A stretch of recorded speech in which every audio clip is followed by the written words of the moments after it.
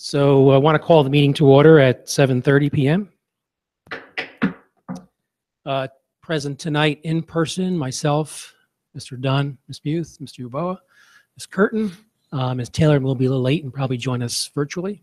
And then virtually we have Ms. Skomersky, Mr. Mann, and Ms. Massey. So 8 board members here tonight, this evening. All right, so thank you. Welcome to our April 14th board meeting. We will have a budget presentation as well as our regular business. And with that, please rise and join me with the Pledge of Allegiance. Pledge allegiance to the flag of the United States of America and to the republic for which it stands, one nation, under God, indivisible, with liberty and justice for all. Thank you, everyone. So to kick off the start of our meeting, we have our student council reps here from Columbia. I see Ryan. Hey, Ryan. And Katie, your little tiny picture in the bottom corner of my screen. So, but I can see you. So who would like to start? I will start tonight. All right. So since we just got back from break, and are moving into Q4, we're just kind of in the planning stage for a couple of our events. And we had a meeting after school today to talk over those. So right now we're considering having a Mother's Day flower sale in the beginning of May, along with our food drive for the backpack program. And hopefully we're trying to figure out some sort of fun outdoor activity for our members to do since it's starting to warm up now. And I will hand it off to Ryan for the rest. Hello. We are also starting to prepare for student council elections, which will happen towards the end of the year. And we're also starting to plan the Columbian Awards ceremony and are beginning to consult with the administration to figure out what our options are and whether we can do it in person or if it will be virtual. Very good. Thanks, Katie and Ryan. Any other comments? You guys have a good break? Definitely. Yeah. Awesome. All right. So in the home stretch, right? Yeah. All right. Any questions for Katie or Ryan? All right. Well, thanks. You're welcome to stay on the meeting if you'd like, but if you need to do homework, go ahead. We'll see you later. Take care. Thank you. Thank you. Yeah. All right, we'll now move to the public forum. As we have with virtual meetings, we have an email set up for the public and the community to email comments to. Residents, students, employees, and business representatives of the East Greenbush Central School District may address the board on matters concerning programs and/or operations of the district other than matters involving personnel. Members of the board do not directly respond to citizen concerns during the public forum. If a response is appropriate, either president or superintendent will contact the individual in the near future. Those persons wishing to address the board will be recognized by the chair of the meeting and should state for the record their name and address or affiliation with the district or business. While the board does not wish to infringe upon free speech protections, it must be stressed that the visitors forum is not deemed to be an open forum. The board president will conduct the forum for the orderly and efficient operation of board business. In addition, any remarks which may be considered defamatory or stigmatizing or prohibited will be declared out of order. So with that, like I said, we have the email. We do have 2 presentations coming up, and we do have another opportunity for the public to comment later in the meeting. But I will now turn to Linda to see if there's any email communications. There are no public comments. No public comments this time? Okay. So I know there is a long-awaited conversation that happened around reopening. The guidance came out from the State Department of Health just Friday when we're on break. And I will turn it over to our superintendent to give a report on the guidance. And then the second portion will be a budget presentation. And then we'll welcome board comments. Okay. So I'll turn it over to Mr. Simons. Thank you, Mr. Buno. We want to make sure that the public is aware of the changes in the New York State Department of Health interim guidance for K-12 schools. We recall that over the course of the last couple of meetings, we have been talking about the constraints of the prior guidance, which indicated that our students needed to be socially distanced in classrooms and other areas of the school 6 feet apart. Through our advocacy work, both within our advocacy committee and also in Questar BOCES, we contacted state officials once the CDC had issued new guidance to encourage the state to adopt and incorporate the CDC guidance, which permits school districts under certain circumstances and with certain considerations to move from 6 feet of social distancing to 3. We were hoping that that guidance would come prior to the spring break, so logistically over the spring break, some of the preparations and planning could occur, but we didn't wait until that guidance came. We did a lot of work in planning and logistics prior to the spring break, including having some faculty and staff meetings to make the faculty and the staff within our district aware that if these changes were to occur and that the state were to issue this guidance, we would be moving in the direction of bringing more children in for 5 days of in-person learning and implement where we could the 3 feet social distancing requirement. So as Mr. Buno had indicated, the guidance came from the state on Friday, the last real day of our break. On that evening and throughout the weekend, myself and others began to review the guidance. And when we got back to school on Monday and Tuesday, respectively, we began to revisit our planning. I'm very encouraged by some of the opportunities that we will be able to implement under the new guidance. There are still some issues that remain unresolved.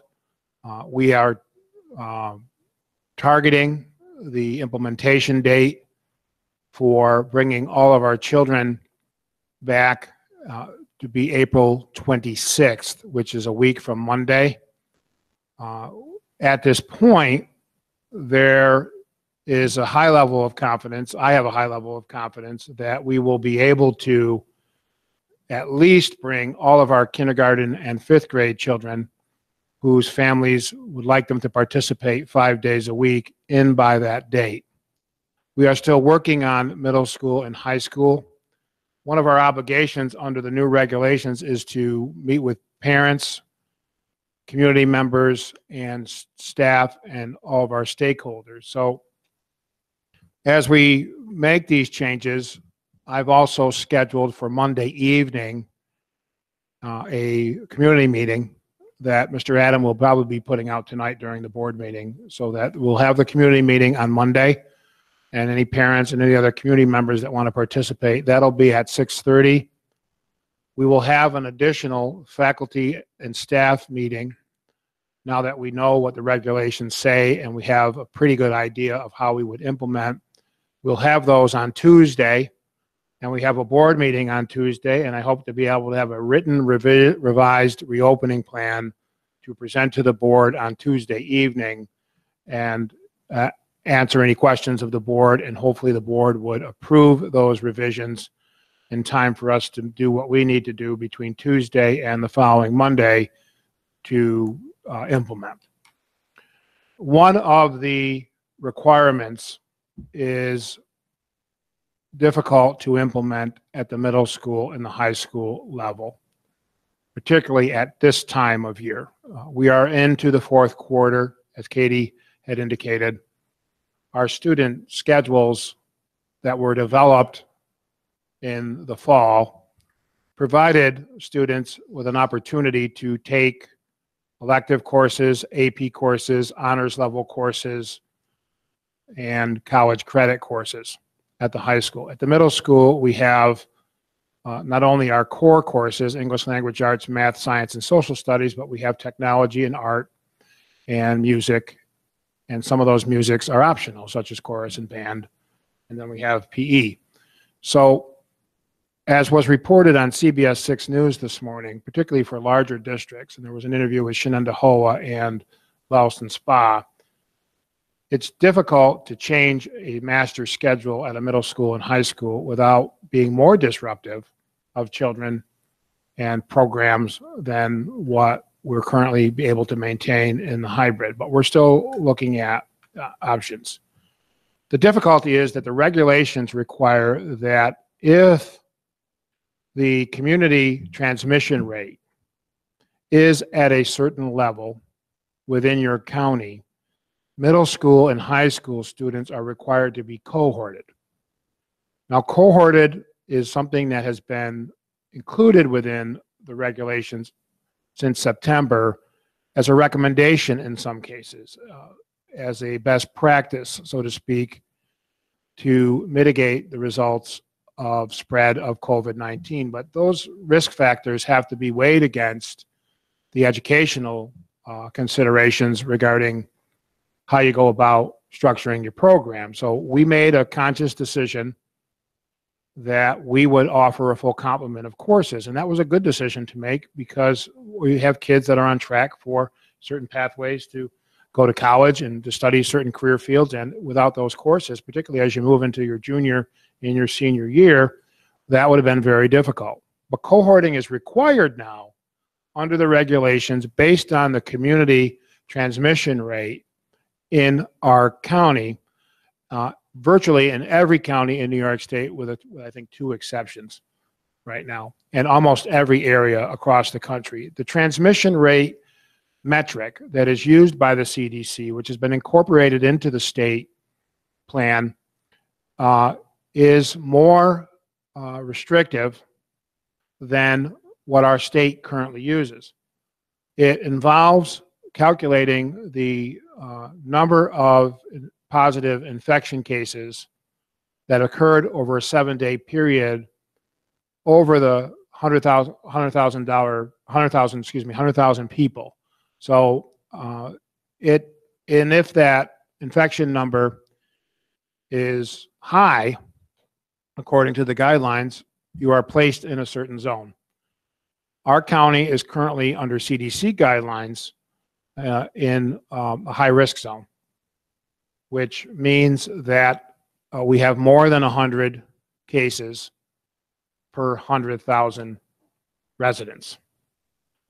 Much different and somewhat contradictory to where we see our state using state metrics. Rensselaer County is only at 1.6% infection rate, which is a measure of the number of positive cases over the number of tests, not over 100,000 residents over a 7-day period. So we tried to discuss this issue with our county today to get a better indication of how these metrics line up, whether or not there was any ability of the state to implement its own measures, which would be more permissible for our district to not have to cohort our students at this point in the year.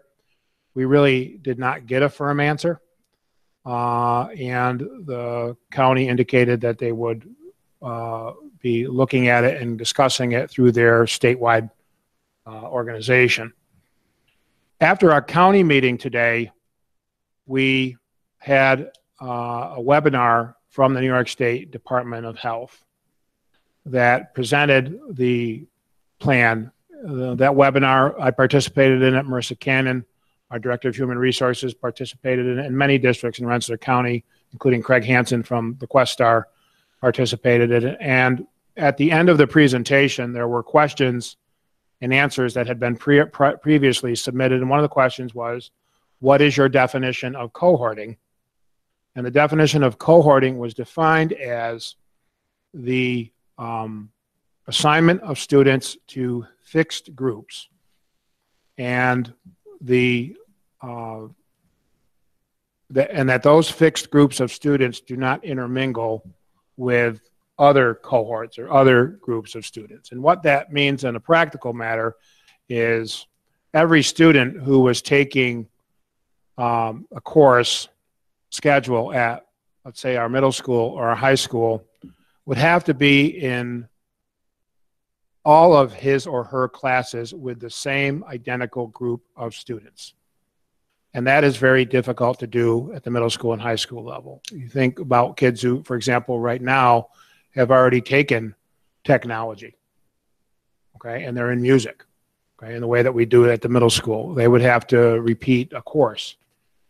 You think about situations where kids may not be able to be in an honors class because the honors classes are based on students that meet a certain criteria that we believe they would perform well in an honors class, AP courses. So to break up that mixed assignment of students right now, when kids are almost ready to complete the school year, is virtually impossible under the rules as established by the New York State Department of Health. However, I indicated earlier that we would be able to do K-5.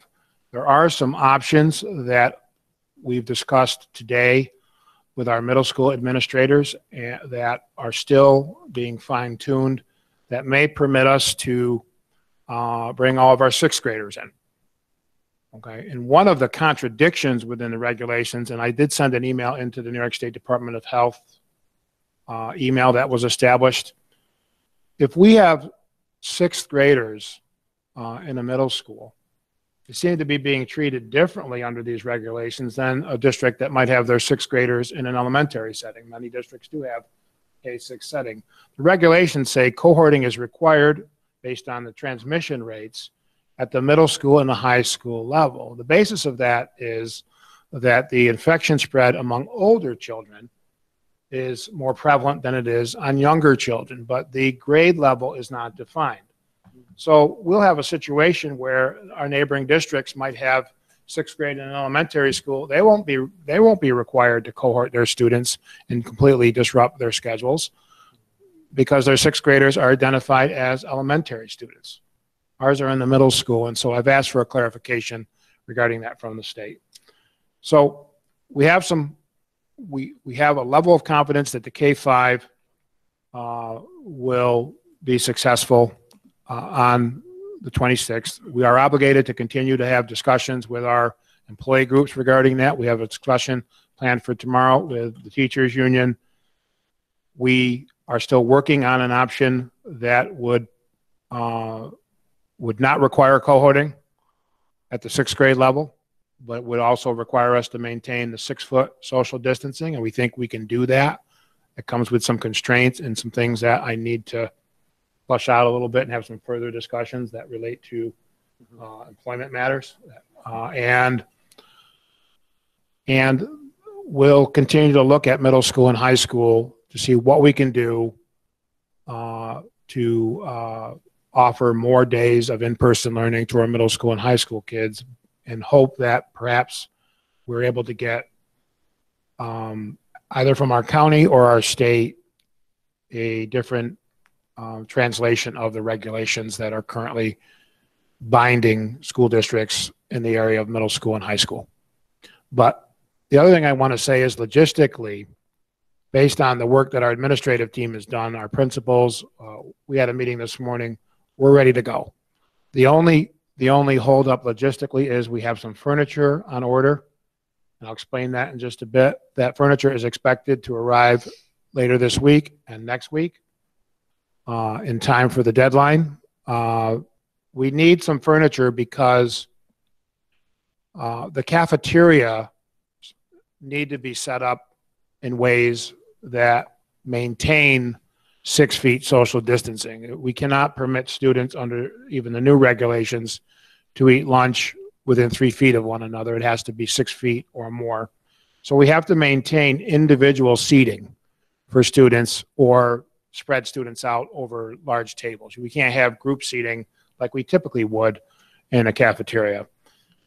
When we began the year, we moved out of our classrooms, which are individual desks. For example, 3rd grade, 4th grade, and 5th grade, desks went into the cafeteria to set up the individual seating. We need to maintain that in place right now, but we need individual desks for the intermediate grades, the 3, 4, and 5.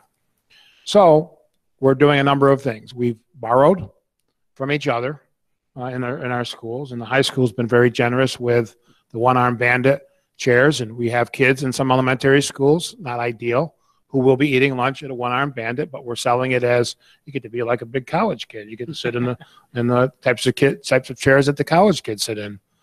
We've had to we're going to have to utilize portions of our gyms in some schools, the middle school in particular, and the high school, for extra seating for lunch. Part of the good news about this is the timing is right because it's spring and physical education can be offered outside, and those spaces are available for alternative uses. Additionally, in some schools, because of the number of students in a particular grade level and the timing of lunch periods. There is a need for outdoor dining, and some of our students at DPS will enjoy the pleasure of some outdoor dining under a tent. I think that's the second grade. And in some cases, PE will be outside on inclement weather days at Goth under a tent. So that's what the need for the tent was. That's what the needs for the tent are. So logistically, equipment-wise, we are set to go. In the areas of middle school and high school, the only challenge we foresee right now is the cohorting requirement. We're going to discuss all of these issues with our employees. We've already started some of those discussions. We'll present this information on how we're actually setting up the schools to implement the 3 feet social distancing requirement to our parents and our community and to the board next week. I'm really pleased with all of the efforts that our principals have made to make these plans in a short period of time. And in many cases, staff is being consulted with at the building level and providing us with some very good input on how to implement this new revised guidance. Other thing I would point out is transportation and busing. The guidance isn't much different than what has been in place since the beginning of the year. We were very conservative in our approach in September, having 1 child per seat and siblings sitting together. We aren't going to be able to do that with the bringing every child who wants to, parents want them to be in every day. We surveyed other districts that are of like size to us, and they are doing the best that they can to maintain as much a level of ridership on their buses that is as safe as possible. We have, through Mark Noah's efforts, looked at each bus route and what the numbers would be on each of the buses. It will be over the 22 per bus on a 66 passenger bus. In some cases, we may have to encourage families to bring their children to school, but in some cases that doesn't really help us because, for example, at Red Mill, there are a large number of parents dropping their children off to school already, and we've been fortunate not to have too many problems with the traffic being all the way backed up through Hampton Manor, but we are getting complaints. So all of these things are trade-offs, but with the windows open on the buses and the hatches open, the level of ventilation and fresh air is increased. We can do that now because it's spring. Everyone is still required to wear a mask.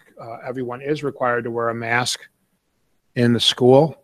We're having discussions about whether or not mask breaks are even permitted now under the new regulations in settings where students are 3 feet. According to the state today, they are not, only for eating. If the students are sitting 6 feet or more apart. So we're having those discussions, but it's a work in progress, but we feel pretty confident that April 26th, we will be able to meet at least the K-5 coming in 5 days per week, and it may wind up being K-6 with further work to do on 7 through 12.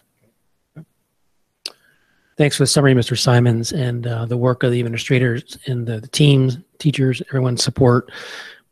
Because we know prior to this, we were anticipating this guidance would come out. We did make those adjustments and changes and plans in preparation for guidance, not knowing what it would actually say. But I think all the work done and the work done quickly to get things in place, really glad to hear about being able to do that for our students. So, and especially with the middle school, if we can do that with the middle school, having a high schooler, I think they've come adjusted to the hybrid and would probably remain there. But I think the middle school is really important that we try to address as best we can there. So any questions or comments for Mr. Simons, board members? None here. Any out there in virtual? No? So, Jeff, I wanted to thank you too and everybody. It's amazing that we'll be getting those elementary school kids back in full time. It's very exciting. The middle school and the high schools, are we still considering bringing them back in on Wednesdays every other? We haven't had that specific discussion yet. Or I guess can we consider that? Well, is that one of the options? Yeah, we have some option at this, an option at the 6th grade that would be better than that in terms of in-person learning. And we'll be having some discussions about the virtual Wednesday with our Teachers Association later this week. So it is still under consideration, but there might be some things that we could do differently than just that every other week option, but it's under discussion. And it's tough because I really feel pretty bad for the seniors. I don't know if we can do something to get them to come in a little bit. But again, I understand we can't with the cohorting as much as we wanted to unless that changes. But those guys are really impacted. They were last year as well. So I wish we could do something to let them see each other again for a little bit. We're working on every option we can think of. I'll give an example today. And I emailed Jill Barker after I got off of the New York State Department of Health webinar, and I learned how they define cohort, because I was hoping we could more broadly interpret that definition, and we really can't. Marissa, do you agree? I agree with that, Mr. I asked Simons. Marissa to listen attentively to see if there was any room there, and there really isn't. So I emailed Mrs. Barker, the principal of the middle school, and I said, can you please work on an option for cohorting, at least at 6th grade, to see if that's feasible at the 6th grade. Within minutes, she contacted Stephanie and said, can you meet with our administrative team? I needed a half an hour to finish my COVID report so I didn't get in trouble with Governor Cuomo. And then I jumped on a meeting with Jill, Mike, and Sarah. They had already had a couple of plans that they had done prior to the break. And with some fine tuning and some sharing that with the teachers union for the 6th grade, I was encouraged that with that option, and I just want to discuss the particulars with the teachers about it first. But the idea is we're trying to pursue everything we can within the rules that we have for all grade levels.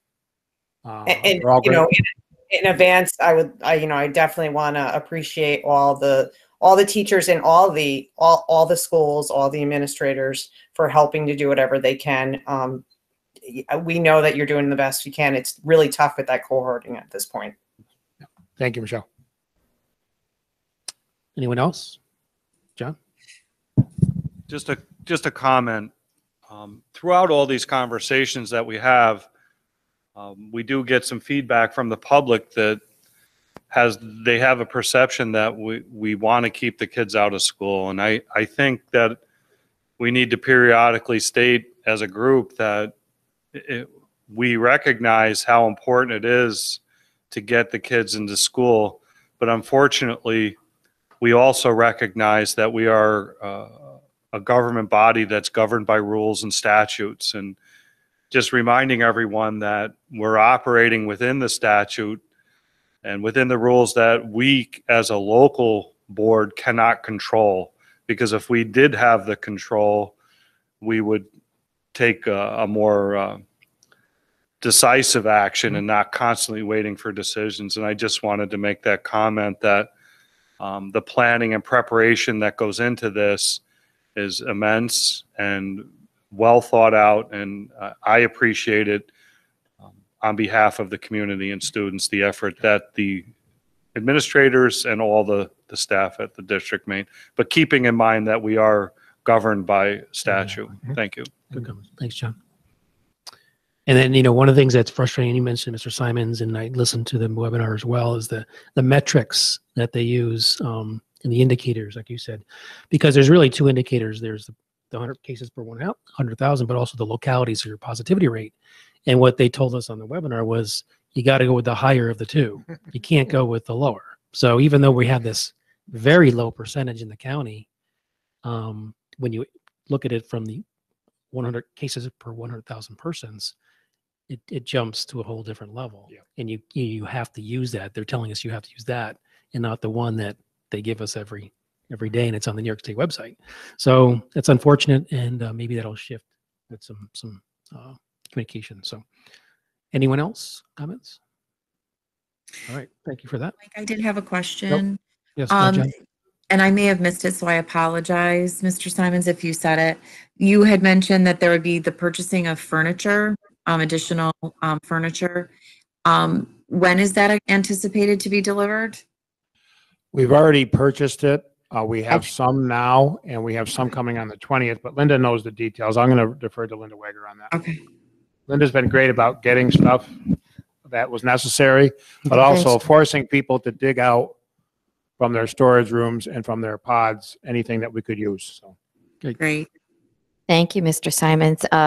We did order some additional thermal scanners for the high school and the middle school. They'll be in by the end of this week. As Mr. Simons said, we ordered tents. There are 2 at DPS and 1 large one at Goff, and those have been delivered this week.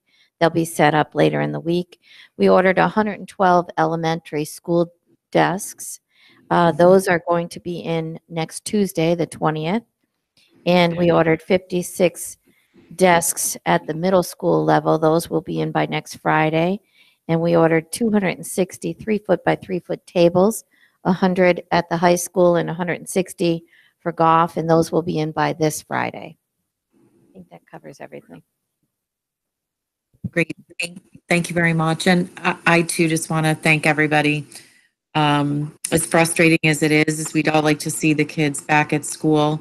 We do know that we have to follow the guidance that we're being given, and it's changing on a daily basis. So I appreciate all the hard work and look forward to the kids, as many as we possibly can, back in school, and working towards getting hopefully the remainder of them back as soon as possible.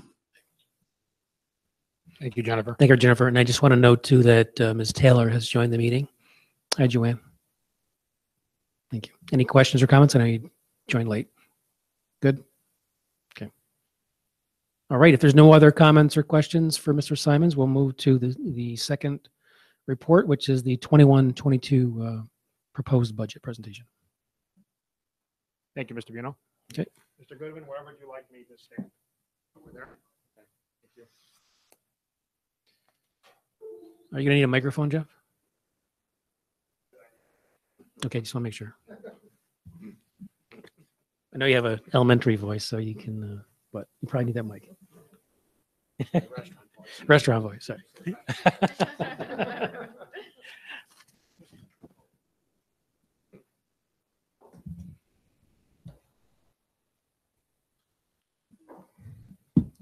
So while Mr. Goodwin is pulling up the formal presentation, I just want to begin by really showing a sense of appreciation for the New York State Legislature and the governor, really. It's a unique circumstance for me as a superintendent who is often working with the Board of Education here on advocating, or in some cases complaining about the fact that we have been ignored in terms of the level of resource that we need from the state. It's a different kind of presentation tonight because our state legislature and our governor have really put schools in a much better position than what we ever could have imagined back in August and September. We really were, our worries were really twofold regarding the students as we began this school year. The educational impact of COVID-19 on our district's abilities to provide services in the best manner possible for the kids. And we've worked through that this year, and I think we have been successful under the hybrid.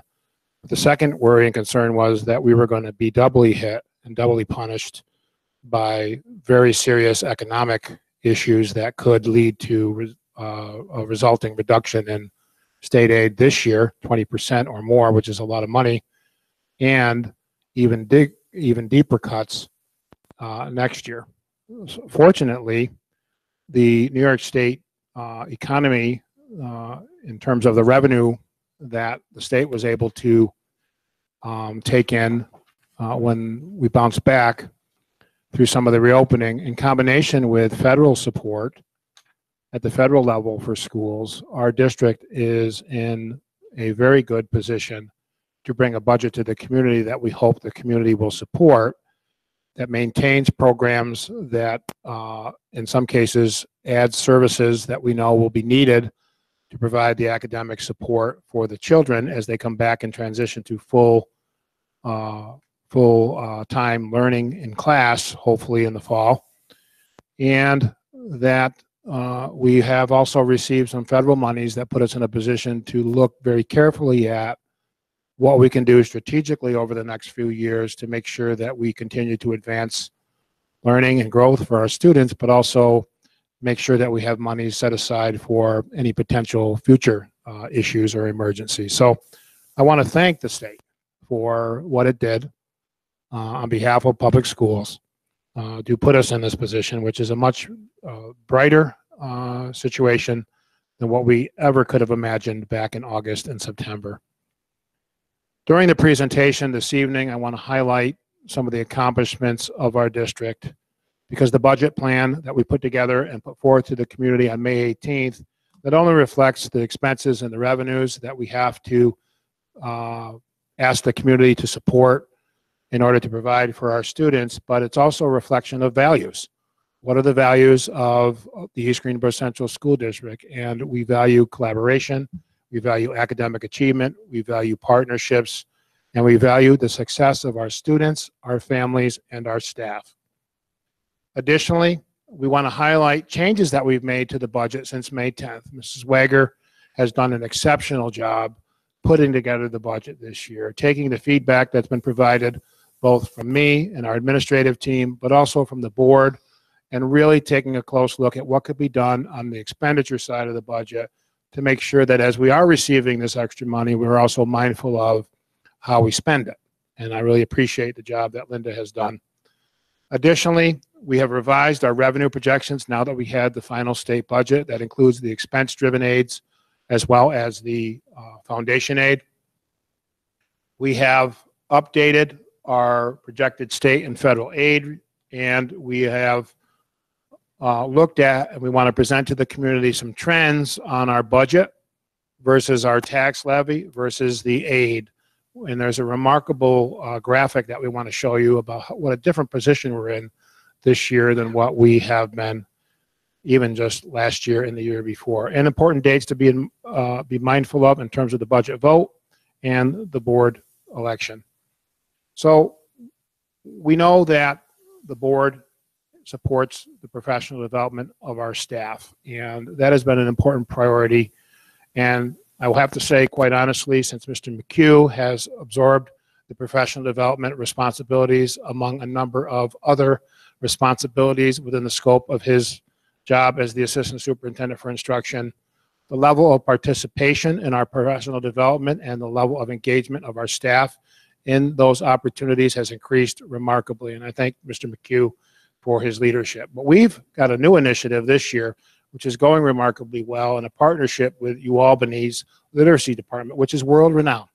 University of Albany's education program is a world-renowned in the area of literacy, and we have consultants from the UAlbany working with our teachers on best practices to enhance early literacy instruction with a particular focus on struggling readers. And that's something that we are able to do through resources that are provided to the district, both a balance of federal and state resources. I think we're using some federal resources to fund that program. In terms of accomplishments, we want to brag a little bit about our kids, if that's okay. We want to highlight the fact that we have 4, not just 1, but 4 national merit finalists within our district. Sophia Culver, Simon O'Connor, Joseph Vitale, and Clara Jin are finalists for the National Merit Finalist and that scholarship. And that is not something that comes very lightly. It's not something that is easy to do, but it is a remarkable accomplishment. So we're proud of those students for achieving that. Additionally, during the course of this year, we have honored our special education department. What a great job they did last spring. Our special education teachers, our service providers, our counselors, our social workers, our occupational therapists, physical therapists, speech therapists. Remarkable job they have done. School psychologists supporting our students. Particularly, it's hard to deliver special education services virtually and remotely, and our teachers have done and professionals have done a remarkable job. We boast about our sports teams, and we have, again, under difficult circumstances this year, we've had our boys and girls bowling teams both undefeated and winners of the Suburban Council Championship. So congratulations to our bowling teams as well. Our food services department, what a wonderful job they've done since March, okay? We have an interesting situation right now. We are serving meals when the kids are in school, and we have to serve meals when the kids are not in our schools and make sure that we have access to breakfast and lunch for our kids that might need it. And over the course of this year, the federal government and the state approved free lunch programs for all students in all districts, regardless of eligibility requirements that have typically been in place. Well, the net effect of that is more kids are getting lunch, okay, and it's more service required of our department under Phyllis Sanford Krug, and they do a remarkably good job. Moving to dollars and cents, our budget is a balance of revenues and expenditures. We gave you some projections on March 24th. We were projecting on the revenue side of the budget that we were planning about $96.2 million in revenue. We would appropriate about the level of appropriated fund balance that we have appropriated in the last few years at $6.8 million. Additional state aid has come in at almost $1.2 million. That includes the foundation aid combined with our net effect of our expense-driven aid, such as BOCES aid and transportation aid. And we're happy to say, and I'll probably say it 3 or 4 times during this presentation, we recognize that COVID-19 has had an impact on the finances and the economics of the region. And we are happy to say that the proposed tax levy increase of 1.28%, which is at the cap, has been eliminated under the budget. And we are adjusting the revenue that we would gain through the tax levy down $752,029. So basically, we are not going to raise, we're not proposing that the tax levy be increased next year. We're proposing a 0% tax levy. So that's a subtraction of the $752,000 that we otherwise would have yielded through the 1.28% tax cap. So that brings our revenues to an estimated $103.5 million. On the expense side, since our last meeting, we have made some adjustments. We are, we think that we should be able to provide our parents the ability to register their children for school online for a couple of reasons. One, our pupil personnel services generally handles that responsibility, and people have to come to the high school. They have to check in, they have to walk to the PPS office, and they have to register their children. We think it's more convenient for them to be able to do this online. We will still offer in-person registration. Additionally, that department has been through transition. There have been changes in the clerical assignments within that, and we think we want that department to focus more on special education and services to kids.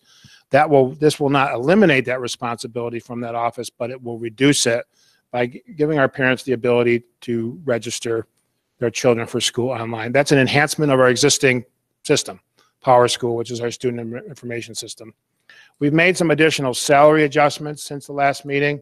We've adjusted some of the salaries associated with the superintendent's office, which is my salary and my secretary's. Those budgeted items were not as in line with the actual salaries and costs. And we've looked at our insurance coverages, and we were able to adjust the estimate of what those insurance coverages would cost of about $134,000. So we've continued to look at the expenditure side of the budget and to adjust it to be balanced with the revenues that we project receiving.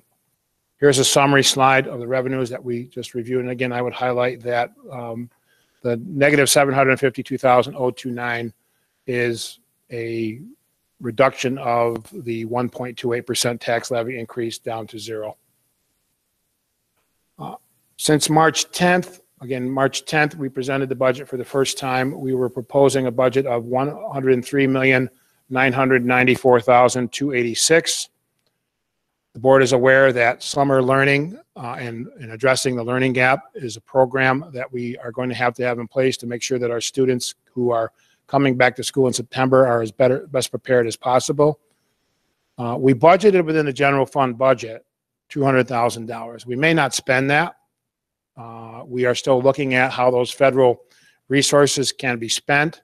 So that may be money that is saved within the general fund budget to either adjust next year's budget. But right now we have kept it in the general fund budget. And on April 14th, we are recommending, which is today, we're recommending the additional online registration program.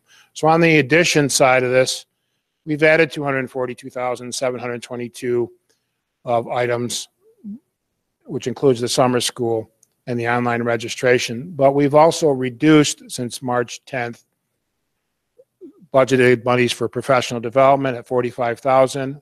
We've made adjustments to our salary lines based on individuals who are retiring at a higher salary and the replacement cost of somebody who will be coming into the district with on the lower end of the salary scale. We pulled monies for equipment of about $118,000 out of the budget.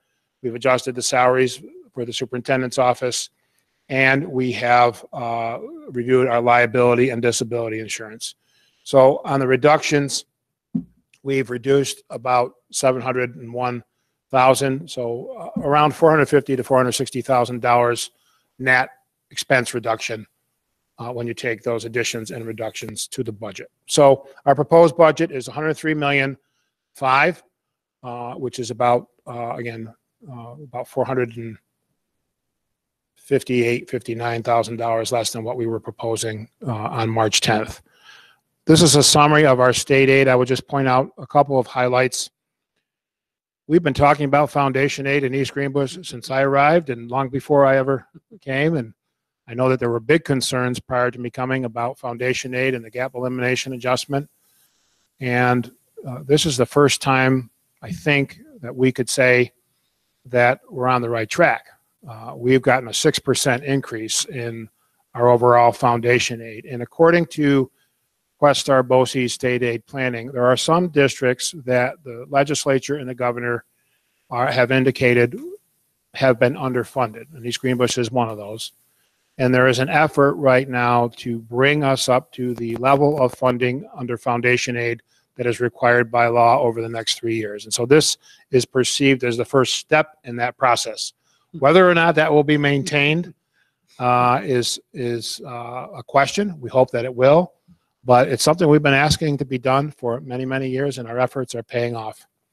We talked about the fact that the governor had proposed in his executive budget a consolidation of all of our expense-driven aids into services aid. Well, that has been eliminated, so we zeroed that out. But those monies are really represented by the BOCES aid, the excess high-cost aid, private excess cost aid, hardware and technology, all of the categories of expense-driven aid, transportation that we're used to seeing.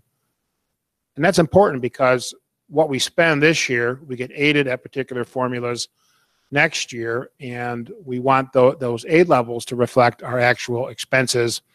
The services aid proposal was really a cut and not just a consolidation. Our building aid is scheduled to increase slightly. We know we're in the middle of a capital project, and we submit our capital project final cost reports to the state, and we yield back approximately 72% in building aid for every dollar that we spend. At 72 cents of state money that comes back to help us to continue to fix and repair our needed issues within our facilities.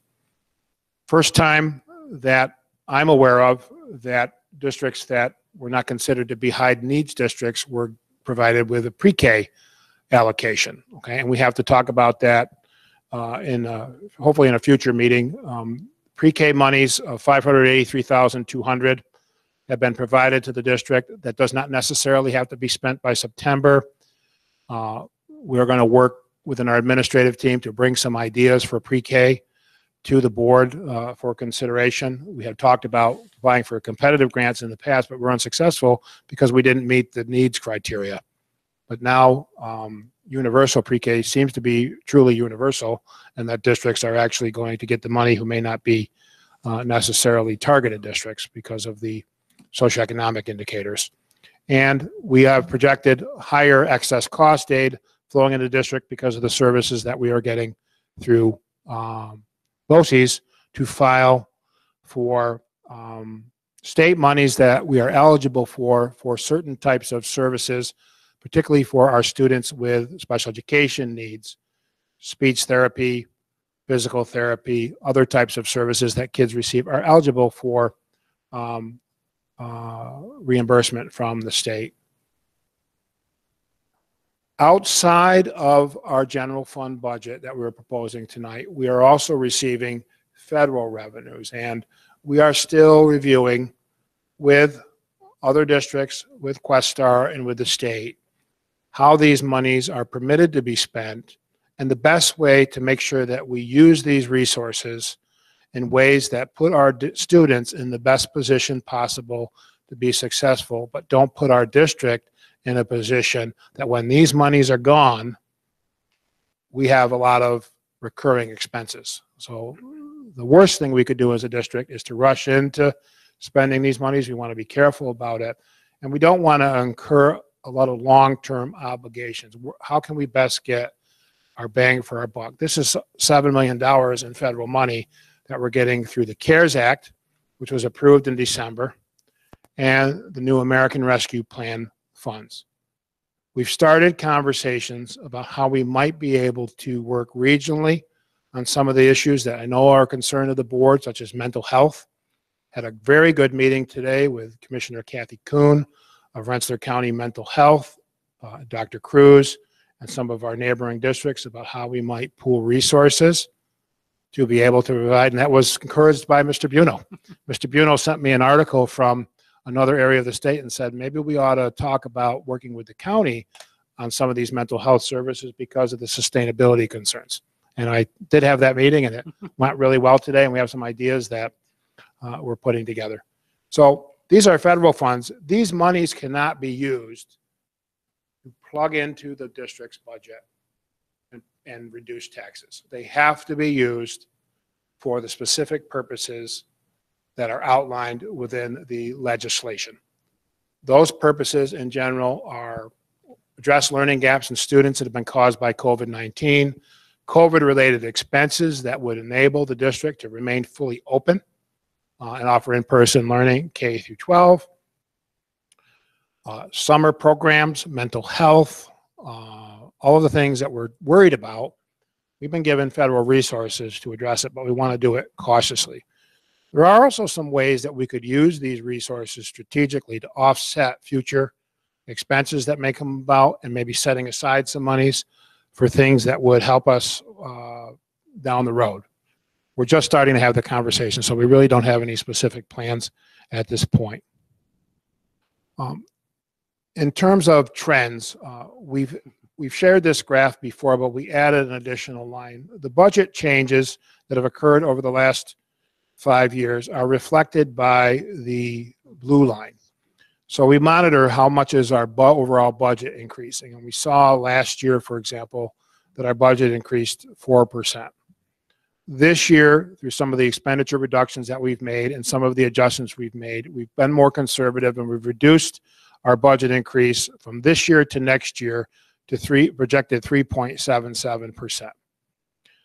The red line represents the tax levy changes, and we have been very conscious of living within the tax cap. For example, last year you see that our tax cap was a little bit over 1.5%. We raised the tax levy 1.5%. This year, because of the resources and the expenditure work that we've done, we're proposing a 0% tax increase.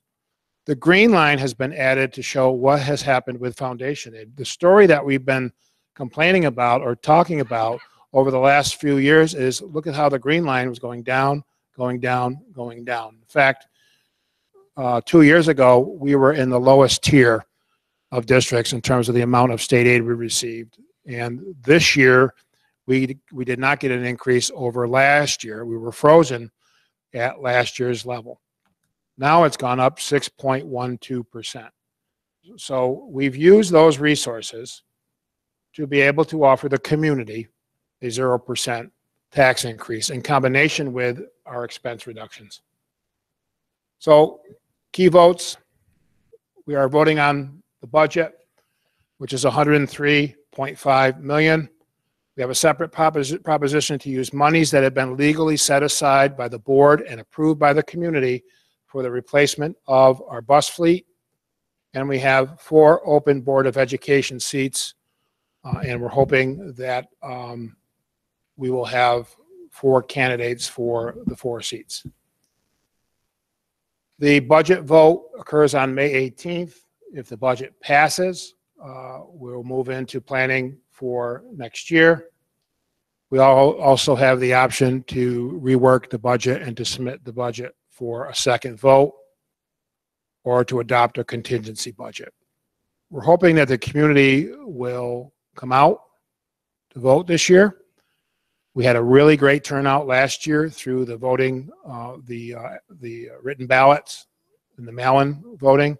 This year will be in person, unless someone requests an absentee ballot through an application process. And the state has added to the criteria, which would make a registered voter eligible for an absentee ballot, COVID-related concerns. So people can vote by in person, and people under certain meet certain criteria can vote through the absentee ballot. A few days from now, April 19th, is the last day for board candidates to turn in their packets for running for the board. On April 20th, we will draw for ballot positions. That is done by the clerk, and it is the order in which names will actually appear on the ballot. We have a public hearing virtually from the Columbia High School on May 5th. If we have more candidates than slots, we will have a meet the candidates night, and our budget vote is on the 18th. We also have several meetings that are scheduled, and the board has received that schedule to meet with parents in all of our schools, community members, and we do have a scheduled presentation to the East Greenbush Town Board.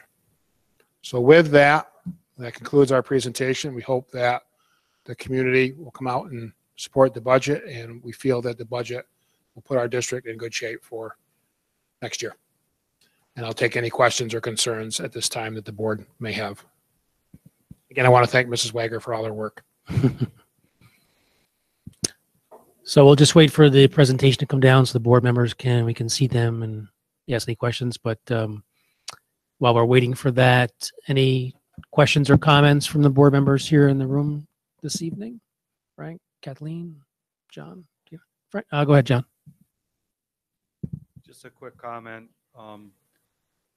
Wanted to thank Linda for putting together a budget that is easy to read and really comprehensive at the same time.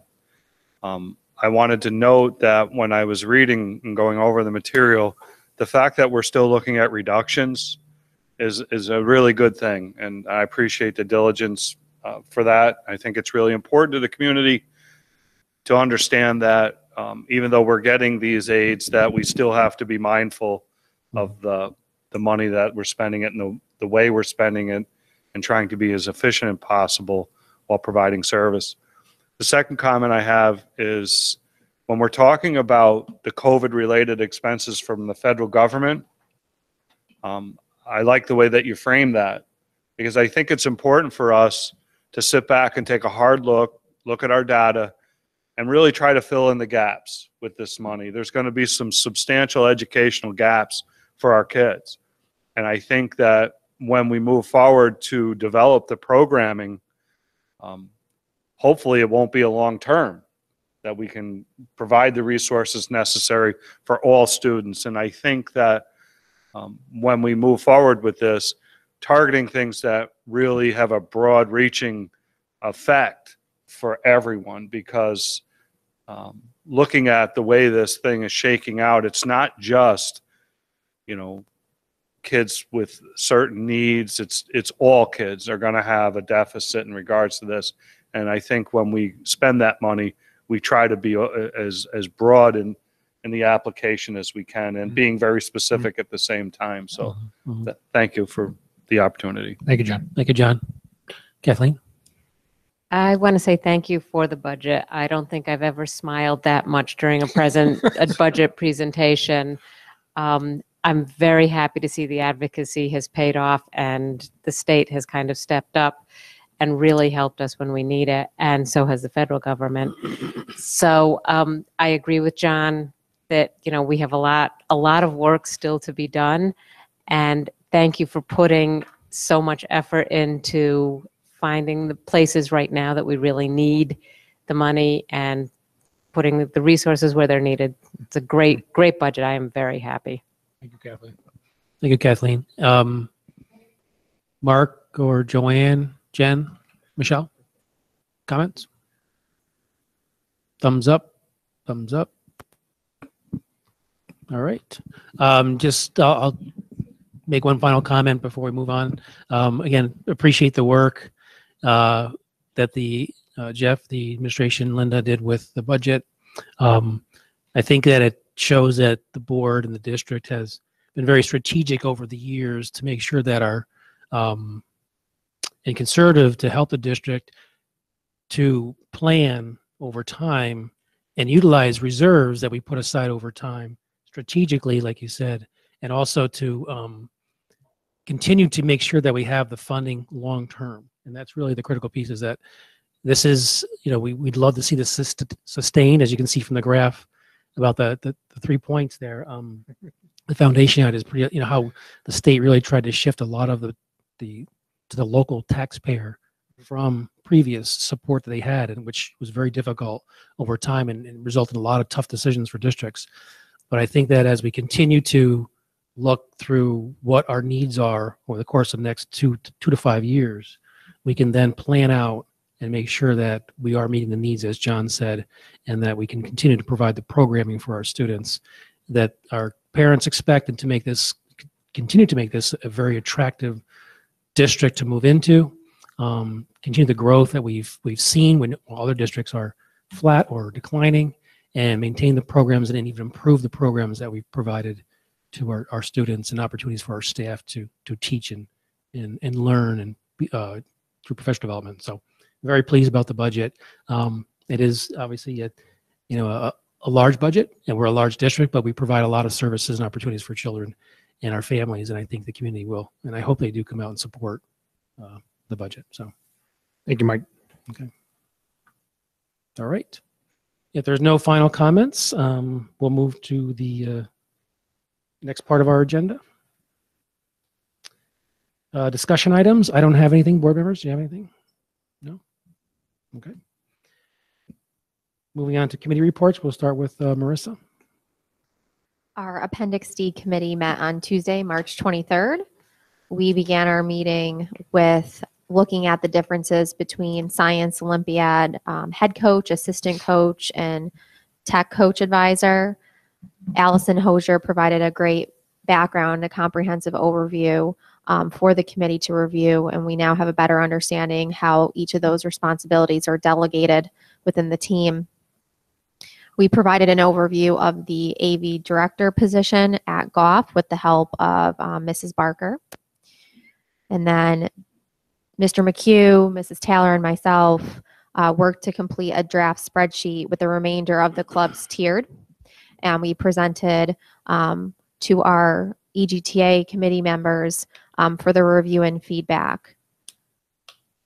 We were looking to seek Scott Holliday's advice on the music stipends, and it was agreed at this committee meeting that we would invite him to a future committee meeting held in April to talk to us a little bit about what the advisors are responsible for and what those outside obligations look like.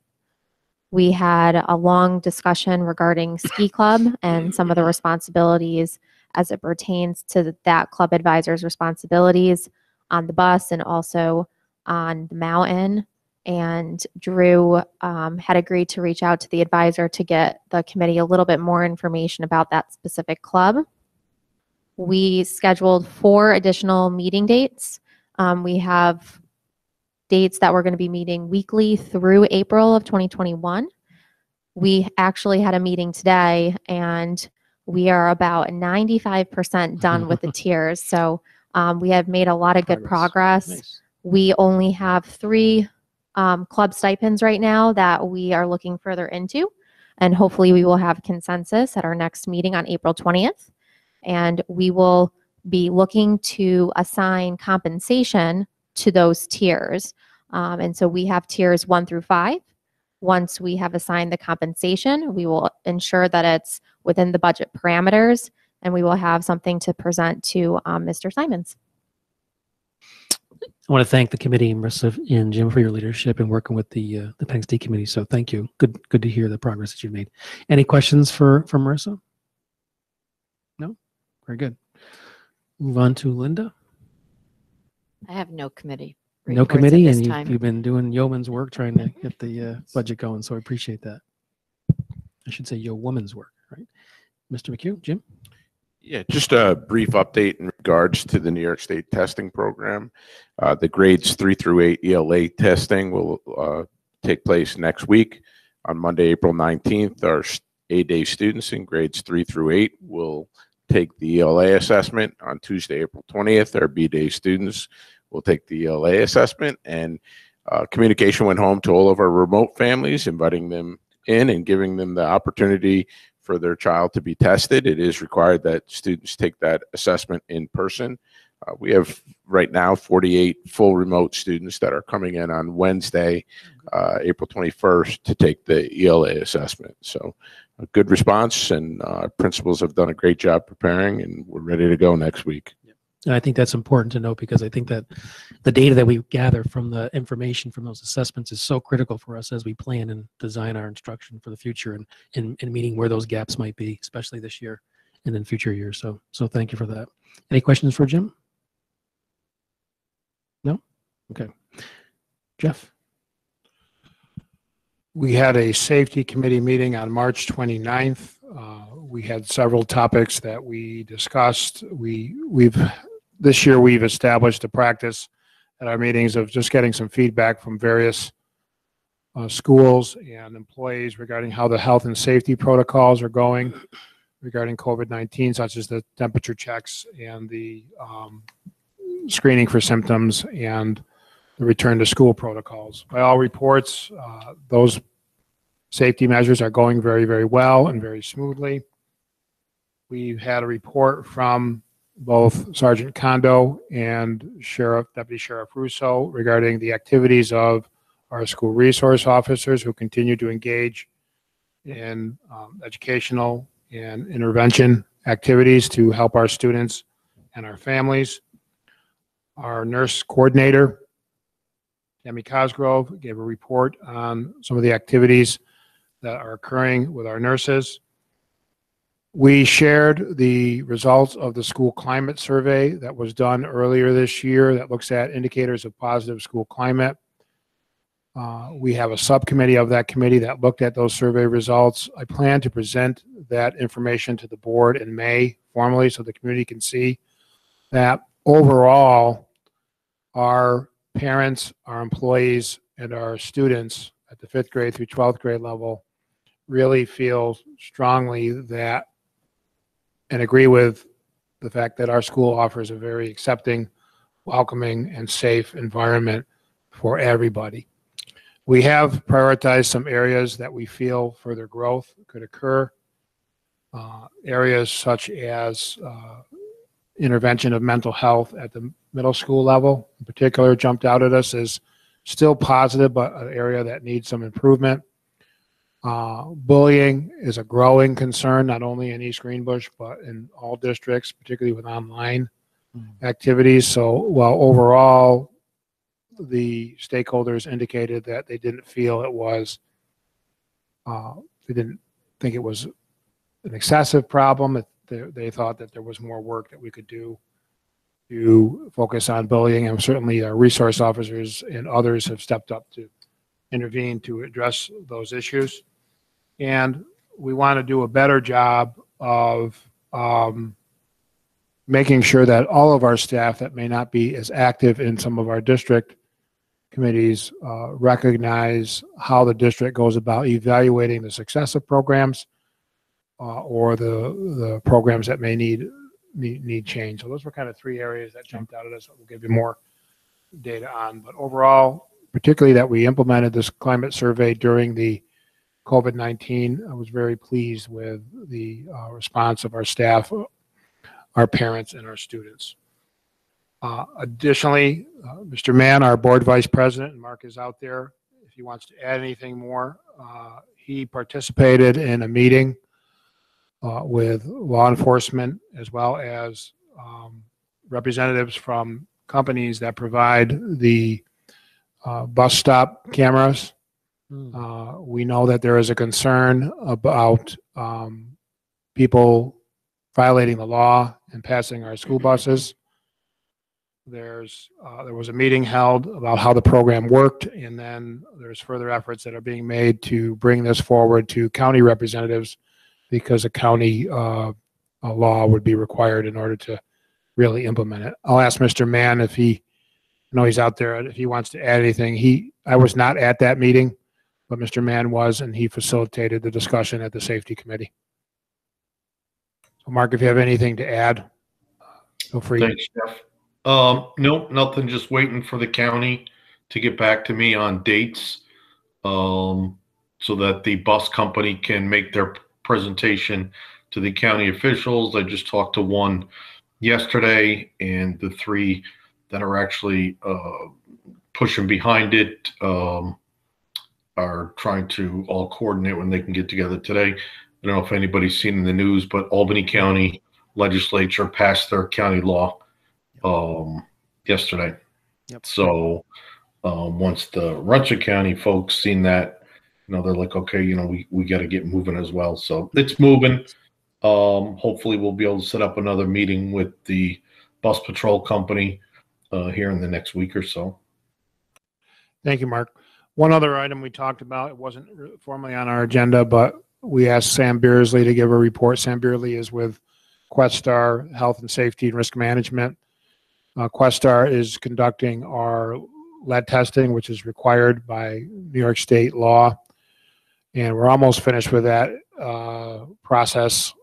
Where we have found higher levels of lead within the water, there's an actionable level of 15 parts per billion. That doesn't mean if one time somebody drank water out of that faucet, it was a problem. We didn't really find any water fountains that were in use that tested high, but we did find sinks in some of the schools, bathrooms, and some of the kitchen areas where the testing indicated that remedial action was required. When that happens, we put signs on the faucet locations that it's not drinkable water, and we retest, we flush, we retest, and in some cases we have to replace fixtures, faucets, and in some cases going back into the piping. A lot of work was done already through the capital project to do the more expensive stuff that would be required of this. We are required by law that within a certain period of time, I think it's 10 days of the results, to put that out in the public. We've been putting it out in the public, and we've only received one question and concern from one parent right now, and we've responded to it. So that we are in compliance, and we are following the regulations regarding lead testing of our water. Excellent. Thank you. Any additional questions for Mr. Simons? No. I want to thank Mark. I think it was a couple of years ago, one of the school boards, wasn't it, when we saw the cameras on the buses and that idea, and just bringing that idea full circle and working with our local community and law enforcement and safety folks to kind of get that to fruition and seeing those things happen where we can make that work. So appreciate your work on that, Mark. Moving to the next part of the agenda is the minutes. All members were present except for Mr. Dunn. Any revisions to the minutes? No, seeing none, I need a motion to approve the minutes. Kathleen, second. Deanna, all those in favor? All those abstaining? One, approved. Moving on to regular business is the adoption of the proposed budget. We've had conversations about the budget, so I need a motion to move the budget forward. Joanne, second. John, all those in favor? We will move it forward. Thank you, everyone. Thank you to the board. Thank you, Jeff and Linda. Approval of programs for resident children with disabilities. Any questions or comments? Need a motion to approve that? Deanna, second. Frank, all those in favor? Approved. Approval of the East Greenbush Central School District Public Health Emergency Continuation of Operations Plan. Do you have any comments on that? This is a requirement of the state that came into place this year, that school districts are required to have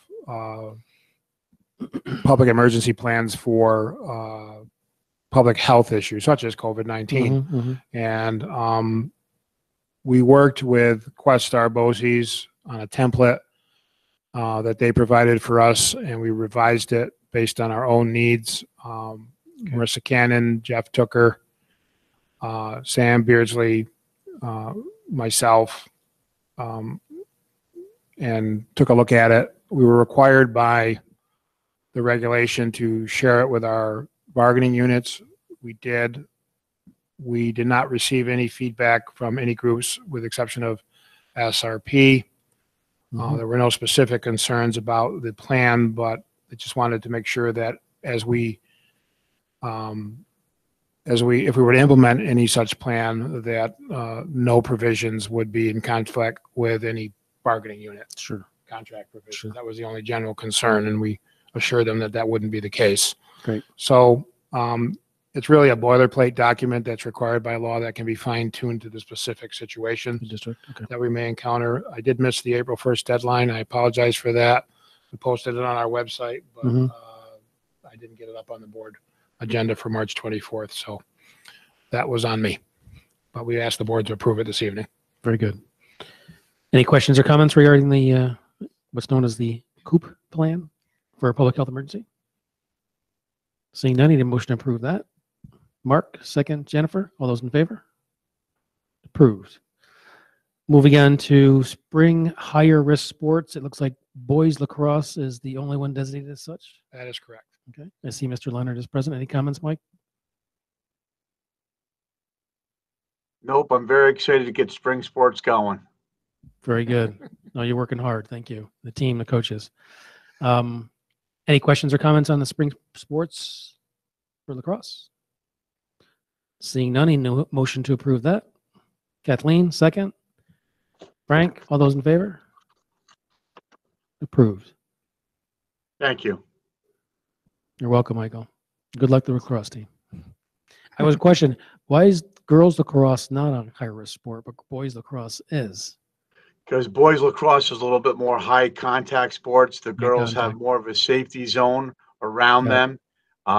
So the girls shouldn't be coming in as close contact. That's the main reason. They might argue otherwise, right, Mike? Yeah, but. All right. Thanks for the clarification. Yep. Reports and presentations, superintendent.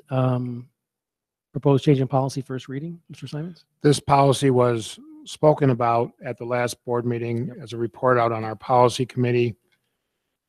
It is a requirement of federal and state law to have a revised policy on school district officers and employee code of ethics. This applies to ensuring that there are no conflicts of interest related to a administrator or a board member related to the awarding of a federal grant. And that is the only change. And the language has been recommended by the School Boards Association. The policy committee met and discussed this and indicated no concerns. Okay, very good.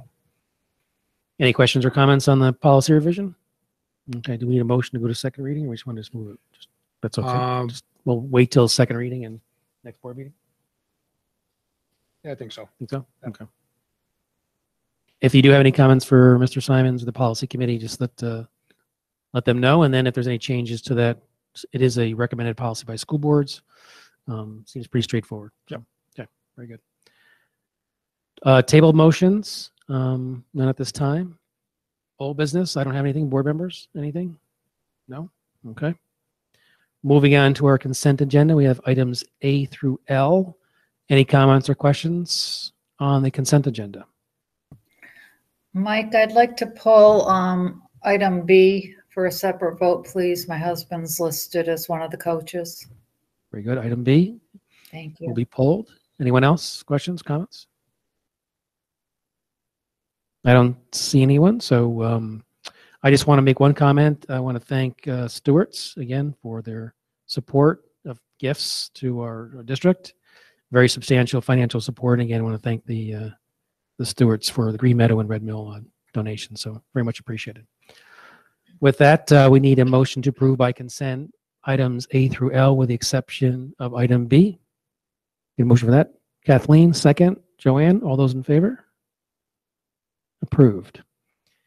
Moving on to item B. I need a motion to approve item B. John, second. Michelle, all those in favor? All those abstaining? Joanne, one. Okay, very good. Approved. New business, board members, anything? No? Okay. Public forum number 2, as we have gone through quite a bit of information with our reopening guidance information and the budget. Linda, do we have any comments from the public? We do have one comment, One comment, one question. This is from Anne Marie Bailey. Mrs. Bailey says, hello, I have 2 children, kindergarten and first grade, currently attending Belltop. First, I would like to thank Mr. Simons and the board for your continued efforts to get the children back to school full time. Regarding the new regulations, do you anticipate that they will carry through to the 2021-2022 school year? For example, kindergarten through at least 5th in school full time. I believe unless the COVID-19 situation gets bad, and it's not likely to because of the vaccinations and we're seeing an opening up in a number of different areas. If I were a betting man or a predictor, I don't believe that will happen. Okay. The regulations as they stand right now, the document that I talked about earlier, I think what's happening is districts don't know whether the Department of Health or whether the Department of Education will issue anything different between now and September. So we're planning on utilizing these regulations to plan scenarios for September. We are in a situation right now where we have made the adjustments, at least at the K-5 level, to have the kids attend in person 5 days a week. Okay. Kindergarten was brought in several weeks ago, first grade, and now second grade is in as of Tuesday. So, and 3, 4, and 5 will be in on the 26th. So I don't anticipate that changing. I do think that we may still need to offer a full remote option for those families that need it, but I don't see at the K-5 level us moving backwards, so to speak. I do hope that the regulations will be reviewed and that they will enable us to simply open up K-12 with the 3 feet social distancing requirement without any caveats. Okay, that's what I would hope for and advocate for. I don't, if I can be just fully transparent, I don't believe that the cohorting requirement in and of itself, without the other mitigation and layered strategies that are required by the health department, is really going to do anything more than what is already being done by everything else that we're doing. Okay, students are not cohorting when they're outside of school. They're running in the neighborhood. They're going together with social activities. They're not cohorting. They are wearing masks in some circumstances, being socially distanced in some circumstances when they can or when supervised. And so I don't see the cohorting requirement as necessary, to be honest about it, at the middle school and the high school level. I think the other things that we're doing in combination with the vaccinations now being available for 16 and 17-year-olds, and any adult who wants it, along with the hand washing and having hand sanitizer and masks and good sanitation and disinfecting procedures on buses in the schools. I think all those things are working well. We haven't cohorted the middle school and the high school since September. We've had not one case of infection spread among our middle school and our high school students in school. That is why I don't think the cohorting is really a necessary constraint on our district right now. But I don't anticipate the K-5 level changing. If anything, we might be in a situation where some of the modifications that we've had to make to how instruction is delivered would be loosened a little bit. For example, using 2 rooms for 1 grade level. Makes sense. Anything else, Linda? Thank you, Mr. Simons. There are no other public comments. Very good. Thank you. Moving on to the second board forum, I'll start in the room here on my left. I'll start with John. Anything? Yeah, you're good. Deanna, you're good. Frank, all set. Kathleen, all set. On the screen, Jennifer, you're good. Michelle, good. Mark, good. Thumbs up. Joanne. Just one quick announcement. I apologize for my lateness today. I wanted to remind everyone that the East Greenbush Education Foundation is holding its virtual gala this Friday night at 7 o'clock. We will be inducting Brigadier General Kim Colleton from the class of '87, Jesse Pavlik from the class of 2007, and Bobby Reno from the class of '68. Also, we will be giving the Community Member Award to Mr. Wayne Pratt, who has put many, many hours of volunteerism into the district, primarily with the BRAC committee, but always helping us with the budget. It is on the district website, the link. It's on the Education Foundation website and Facebook page. So it's 7 o'clock on a YouTube link, and we encourage you to join us. Thank you, Joanne. I just have two quick ones. I want to thank the administrators. We have the agreement was ratified, right? And the board approved it tonight. So I want to thank the work that was done on the contract. I'd like to hear maybe next meeting, graduation, some preliminary ideas around that. Very so I see a lot of smiles, but I'd love to, things did come out recently about graduation and large events, proms, things like that. And I think we need to take advantage of the space that we have. And really, I know you guys are working hard on what that graduation is going to look like. I think it has to be very, very special for our seniors this year. And I'd love to see something Excellent. awesome. So, all right.